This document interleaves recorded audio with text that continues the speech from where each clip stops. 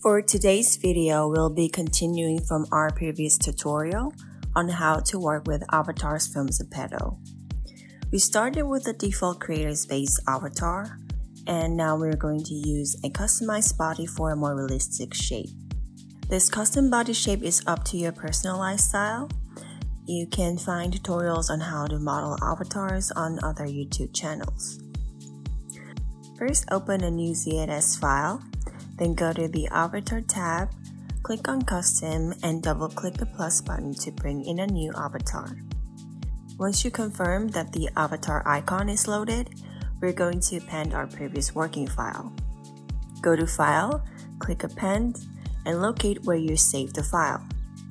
After the file is appended, return to the Avatar tab and bring in the new custom FBX. Now the avatar is in your 3D view. I'm going to adjust the top length using the point selection tool and delete all the pins using the pin selection tool from the bottom icon here. If you look at the pants, because I've made each side with different tension for wrinkles, they are draping differently. To make it even, let's copy the left side fabric properties and apply them to the right side. First, click on one pattern from the left pants and go to the Fabric tab. Under Physical Properties, you can see all the default fabrics, but you can also add your own. Click one of the left pants pattern and click Add under the tab. Then a new Physics Item 1 file will show.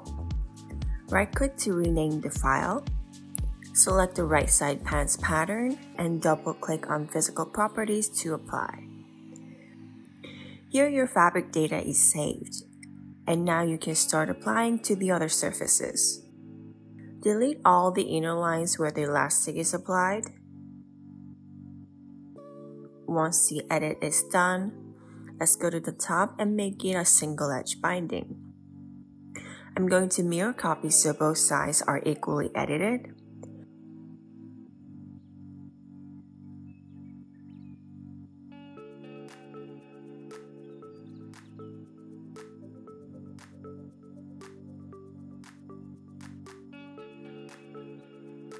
Once it's done, click on the edge of the sleeve hole, right-click, and select Offset Outline. Create a distance of 1 and make sure to extend.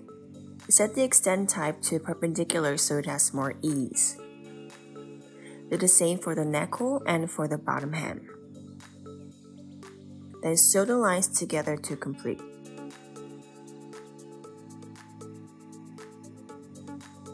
To check if the pattern is too tight, turn on the pressure map in the top section of the 3D view. Enlarge the scale if needed and reapply the fabric properties. Turn off Harden for the main body surfaces.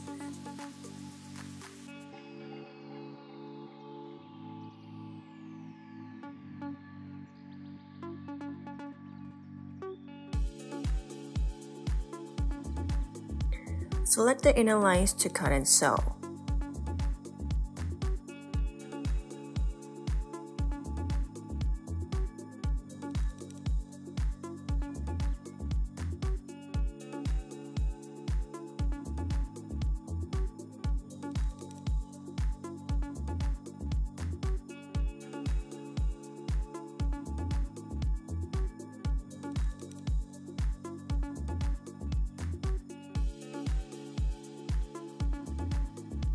Using points to adjust pattern sizes and length is the most accurate method I find. Just as a tip, you can use your own preferred method.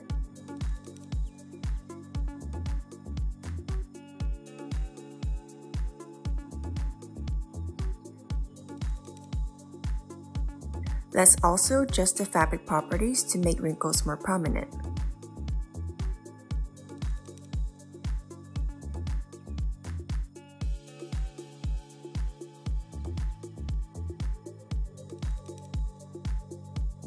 Pinch for final adjustments.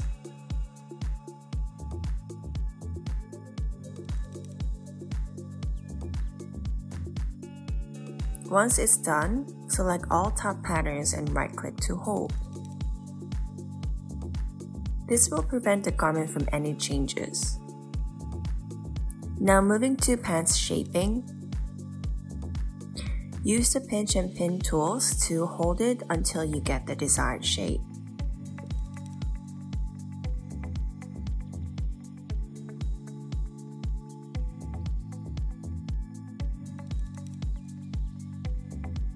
Once done, it's ready to be exported.